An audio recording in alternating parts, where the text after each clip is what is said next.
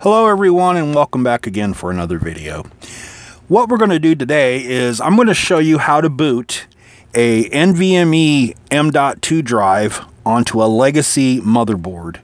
The board I'm using today is this Asus P6T Deluxe version 2. I don't know if we can see if that's what that is. Maybe it's, if I hold my flashlight in here, you can see this.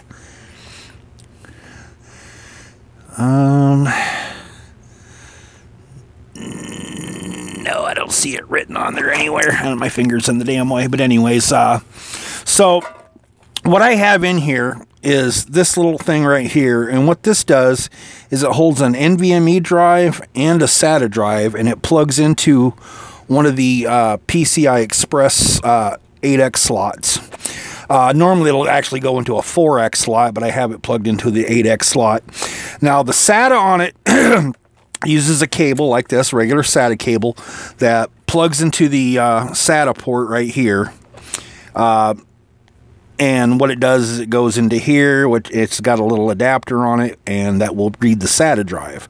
And then, of course, the NVMe is going to transfer in through the, USB port, or PCI Express port in the back. Now, let's do a quick boot here on the screen, but before I do that, I want to show you something. In the back, I have no USBs plugged in there. You don't see nothing. I have no USB plugged in on the front there either, so I'm not booting with a USB stick like some people will do. I'm actually booting with a SATA. Let's take a look at this here on the screen. Now this will take a bit because it's an x58, so of course, you know, those take a little bit longer to boot up and get going. But here, let me turn off my light here so it's not glaring, and let's have a look here.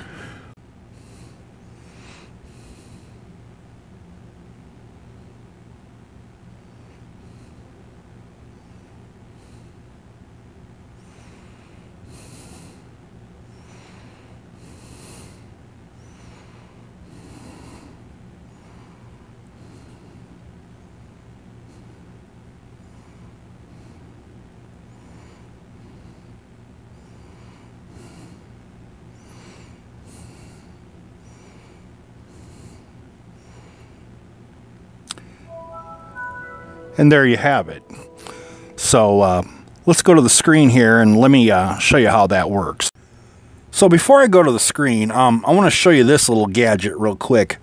What this is a M.2 SATA to USB 3 converter.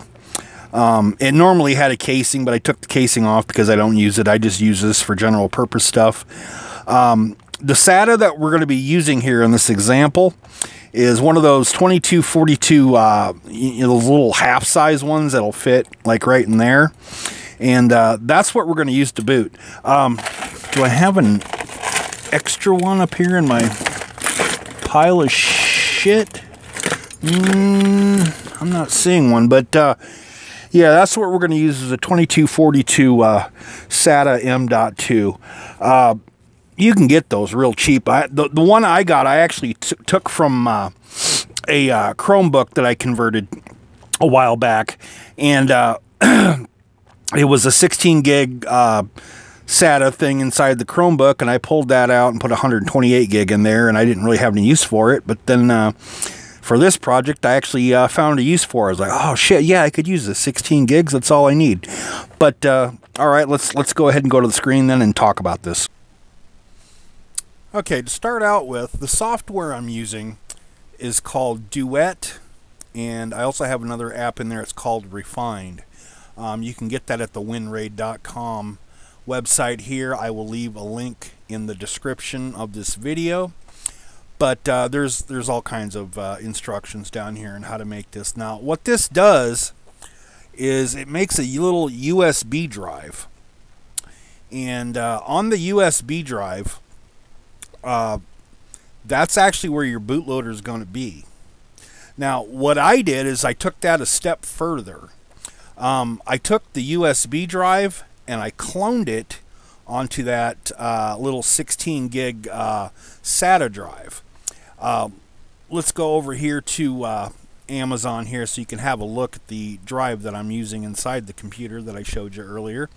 On the inside here, this one right here, this green one, this would be where the SATA would go. And so of course I've got that half-size card right in here. That's actually our boot drive. And then right here is the nVMe drive itself. So you just basically hook these two drives in. But before you hook this one in, you put it into that little SATA to SATA M.2 to USB converter that I showed you. And so what you do is you run a program. There's probably other programs that'll work for this too. I like to use Minitool Partition Wizard. You're going to run it as administrator. And what you're going to do, let's let this boot up here. You're going to find two different drives down there. These are actually my main drives here. I don't have them plugged in, but I'm going to kind of explain it to you. Hopefully you'll get the gist of this. You're going to have two drives there. One's going to be the drive that you formatted with the Duet software, and the other one is going to be the blank SATA M.2. And basically all you're going to do is you're going to highlight the drive in Minitool Partition Wizard, and then click the Copy Disk Wizard. That's it. And then it's going to ask you, or click Next here. It's going to ask you which disk you want to copy. We're going to go disk 1, and then click Next. And then it's going to ask you where you want to copy it to. You're going to go to disk 2.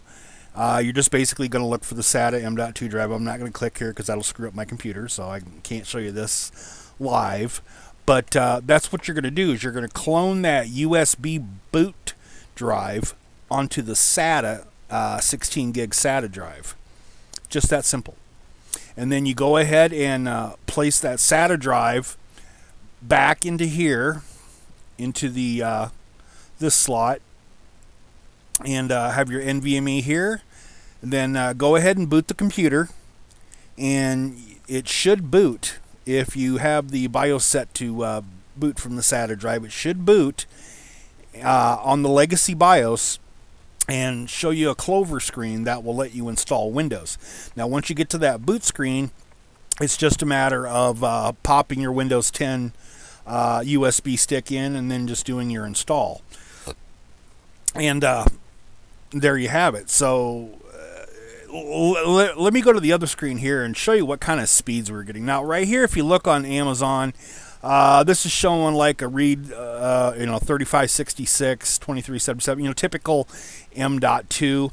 The M.2 I'm using is actually kind of a cheapie. I picked it up, I think off the Walmart website or something. It was like the cheapest M.2 I could find, and the only reason I spent the money on something so cheap is because I was experimenting and I wanted to see if it worked actually on this x58, and it did. So yeah, so I'm sharing that experience with you. But let me stop here, and we'll go to the other screen here and take a look and see what Crystal Mark showed. All right, back to this screen. Looking at the Crystal Disk Mark image here that I took a shot of, you can see it's transferring at 1600 on the read max. That's about half of what that it was showing on the advertisement there on Amazon, and I think a lot of it might have to do with this being an older BIOS and the transfer speed. I might not have this in the correct 4X slot. I'm not sure. This board has got like 4 different 4X slots. I was thinking of moving it around, see if that makes a difference in the transfer rate. But still, all in all, 1600 on the transfer is a hell of a lot better than what a SSD would do, so there's obviously some improvement there. And like I said, I got some tweaking to do here. Just to show you this, we'll go to Task Manager so you can see this under Performance, so that the CPU is in fact an x56 75. We're running 8 gigs of memory in here. Let's see if we do something here. We can give you a little bit more information. Excuse me. We'll go to system information here. See what this tells us. Xeon x5675. Now the BIOS mode, you'll notice that it says that it's UEFI. Now, normally that would say legacy on an x58. But since we're using that little boot trick there, it actually shows up as a UEFI BIOS. So that's pretty neat. Other things that I've done, let's see if we can see it down in the corner here. You see a USB, or not USB, but a Bluetooth icon there. So yeah, I got Bluetooth on this x58. And of course, I got Wi-Fi going on there. So yeah, I've kind of modernized this board quite a bit. And you can, of course, see like the RGB is synchronized in there with the CPU cooler and the memory and the RGB on the SATA controller down there. So yeah, that's actually pretty cool that I could do this with an x58. This case here is actually for another video that I'm doing here. It's actually part of the previous video I did there where I was talking about that DIY PC $35 case. Well, this was the build. And I figure since I kind of did something kind of obscure with this, that I'd make a separate video on this in itself, doing the x58 and legacy BIOS. I was originally going to put Mac OS on here and Linux too, and maybe do a triple boot, but that's actually kind of a pain in the ass on an x58. You can do it. I know people have ranted on this board according to the message boards, but nah, I thought, nah, since this is just an experiment and I kind of want to get this one done and moving on to something else, I figured, you know, just a simple basic Windows install here on the nVME would be sufficient enough, and I think a lot of people would get a kick out of this. But all right, that's going to be it for this video, guys. Hopefully later in the week here I'll finish up the video on this case so I can talk about this case build a little bit more. This one turned out actually better than what I expected, but I'll talk to you guys later. I'll see you in the next video, and bye.